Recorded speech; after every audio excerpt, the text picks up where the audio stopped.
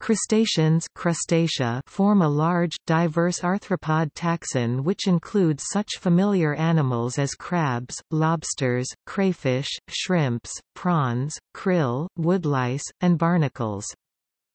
The crustacean group is usually treated as a subphylum, and because of recent molecular studies it is now well accepted that the crustacean group is paraphyletic, and comprises all animals in the Pancrustacea clade other than hexapods.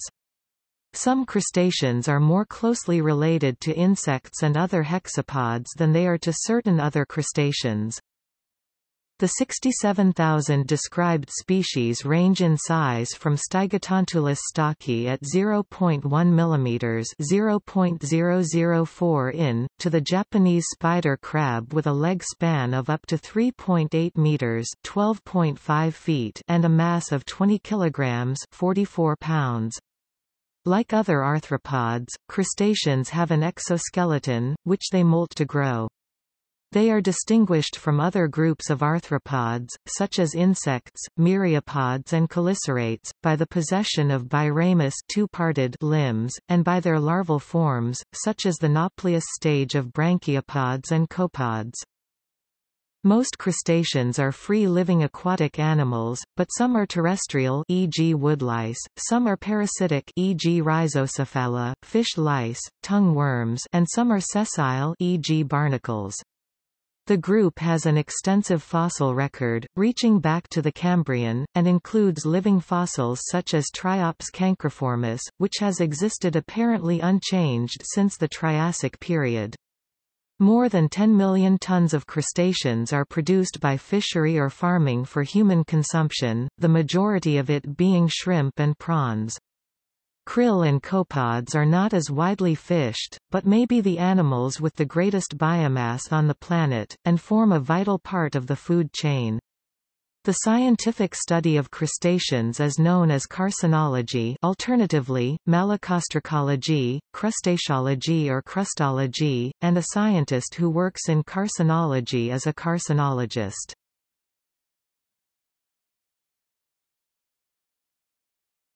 Topic: Structure.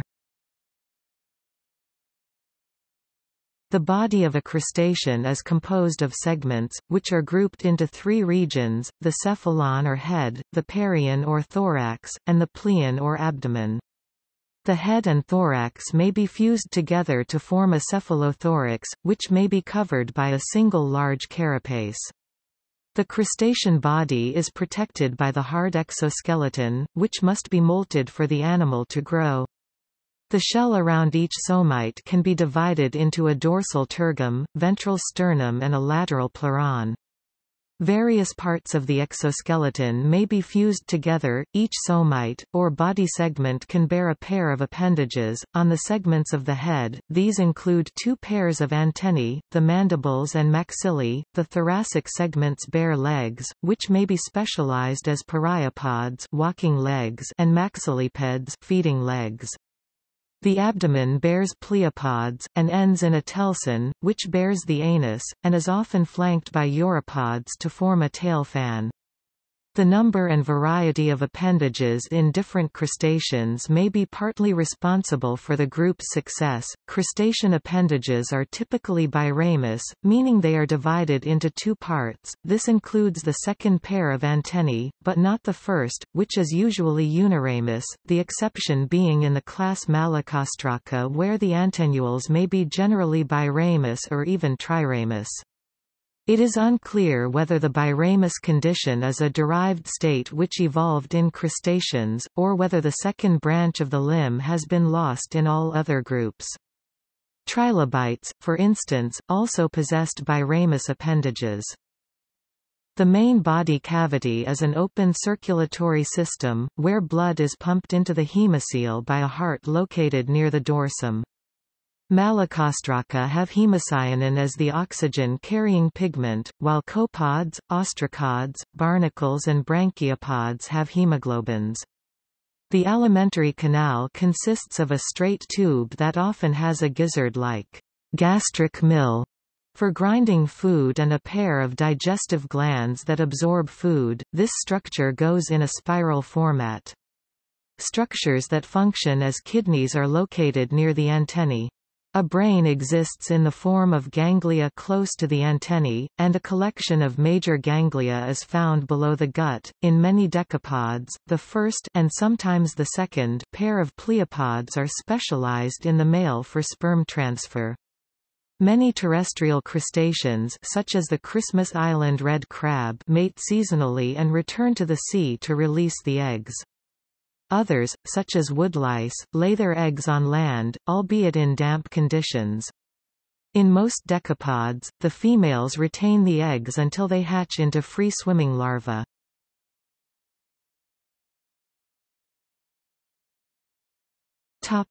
Ecology. The majority of crustaceans are aquatic, living in either marine or freshwater environments, but a few groups have adapted to life on land, such as terrestrial crabs, terrestrial hermit crabs, and woodlice. Marine crustaceans are as ubiquitous in the oceans as insects are on land. The majority of crustaceans are also motile, moving about independently, although a few taxonomic units are parasitic and live attached to their hosts, including sea lice, fish lice, whale lice, tongue worms, and Symathoa exigua, all of which may be referred to as crustacean lice. And adult barnacles live a sessile life, they are attached headfirst to the substrate and cannot move independently. Some branchiurans are able to withstand rapid changes of salinity and will also switch hosts from marine to non-marine species. Krill are the bottom layer and the most important part of the food chain in Antarctic animal communities. Some crustaceans are significant invasive species, such as the Chinese mitten crab, Ariaschir sinensis, and the Asian shore crab, Hemigrypsis sanguineus.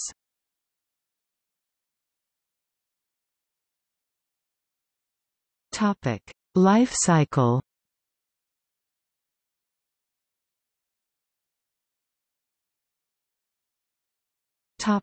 Mating system. The majority of crustaceans have separate sexes, and reproduce sexually. A small number are hermaphrodites, including barnacles, remipedes, and cephalochorida. Some may even change sex during the course of their life.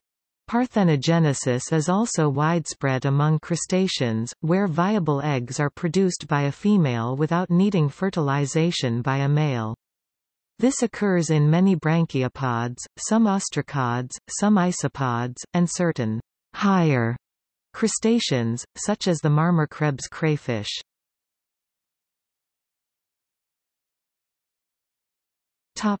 Eggs. In many groups of crustaceans, the fertilized eggs are simply released into the water column, while others have developed a number of mechanisms for holding on to the eggs until they are ready to hatch. Most decapods carry the eggs attached to the pleopods, while paracarids, notostracans, anostracans, and many isopods form a brood pouch from the carapace and thoracic limbs. Female branchiura do not carry eggs in external ovisacs but attach them in rows to rocks and other objects.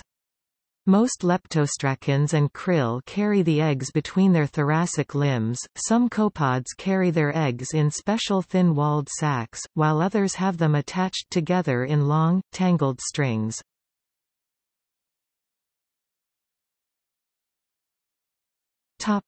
Larvae. Crustaceans exhibit a number of larval forms, of which the earliest and most characteristic is the nauplius. This has 3 pairs of appendages, all emerging from the young animal's head, and a single naupliar eye. In most groups, there are further larval stages, including the zoea, place zoei or zoeas. This name was given to it when naturalists believed it to be a separate species. It follows the nauplius stage and precedes the postlarva. Zoea larvae swim with their thoracic appendages, as opposed to nauplii, which use cephalic appendages, and megalopa, which use abdominal appendages for swimming.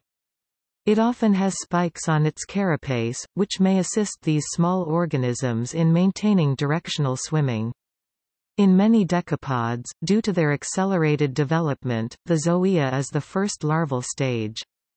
In some cases, the zoea stage is followed by the mysis stage, and in others, by the megalopa stage, depending on the crustacean group involved.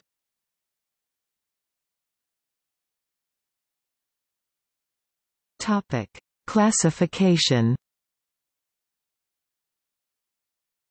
The name, crustacean, dates from the earliest works to describe the animals, including those of Pierre Belon and Guillaume Rondelet, but the name was not used by some later authors, including Carl Linnaeus, who included crustaceans among the Aptera in his Systema Naturae. The earliest nomenclaturally valid work to use the name Crustacea was Morten Thrane Brunnick's Zoologia Fundamenta in 1772, although he also included chelicerates in the group. The subphylum Crustacea comprises almost 67,000 described species, which is thought to be just 1/10 to 1/100th of the total number, as the majority of species remain as yet undiscovered.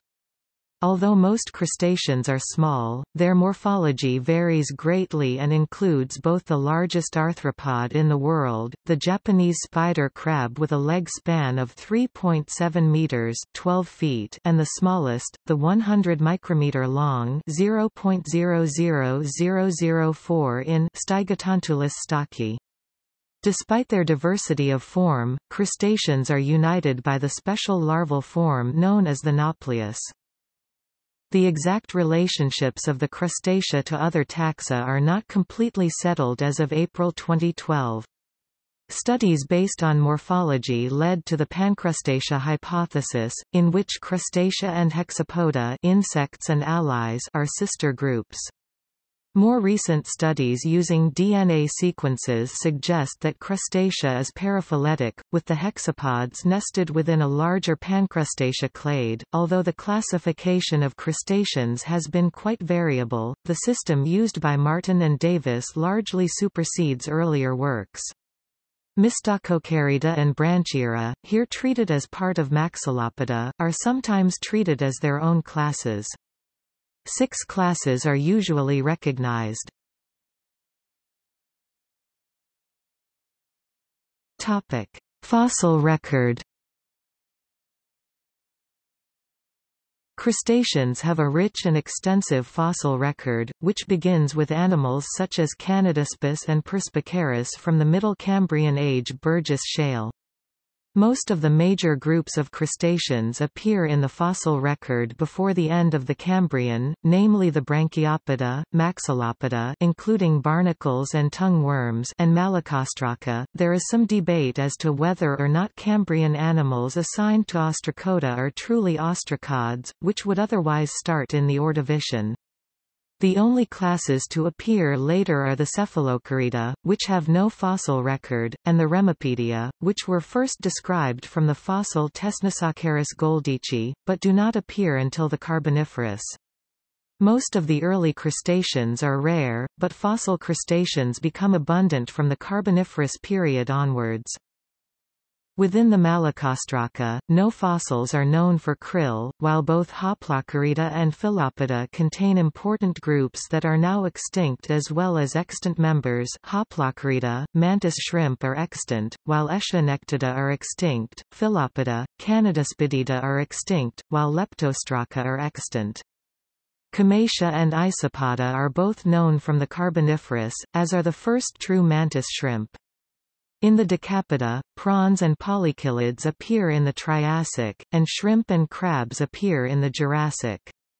The fossil burrow Ophiomorpha is attributed to ghost shrimps, whereas the fossil burrow Camborigma is attributed to crayfishes. The Permian-Triassic deposits of Neura preserve the oldest Permian, Rhodian fluvial burrows ascribed to ghost shrimps Decapoda, Axiodea, Gabidea, and crayfishes Decapoda, Astocidia, Parastocidia, respectively. However, the great radiation of crustaceans occurred in the Cretaceous, particularly in crabs, and may have been driven by the adaptive radiation of their main predators, bony fish. The first true lobsters also appear in the Cretaceous.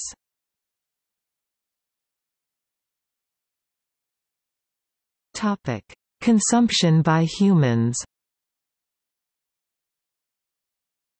Many crustaceans are consumed by humans, and nearly 10,700,000 tons were produced in 2007. The vast majority of this output is of decapod crustaceans, crabs, lobsters, shrimp, crawfish, and prawns. Over 60% by weight of all crustaceans caught for consumption are shrimp and prawns, and nearly 80% is produced in Asia, with China alone producing nearly half the world's total. Non-decapod crustaceans are not widely consumed, with only 118,000 tons of krill being caught, despite krill having one of the greatest biomasses on the planet.